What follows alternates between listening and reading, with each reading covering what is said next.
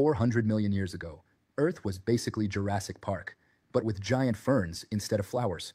Picture this: tree ferns everywhere, some as tall as modern oaks, forming massive swampy forests that would eventually become our coal deposits. Here's why ferns ruled the world. They figured out vascular tissue, basically plant plumbing, way before flowering plants existed. This let them grow tall and transport water from roots to leaves efficiently. They also invented the first big leaves, with branching veins instead of simple needle-like structures. More leaf surface meant more photosynthesis, meant more energy. But here's what's insane about timing.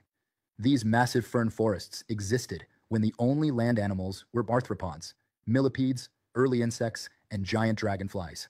No mammals, no birds, no dinosaurs. So those cute little ferns in your collection, their ancestors literally watched the first animals crawl out of the ocean. They're living witnesses to Earth's biggest transitions.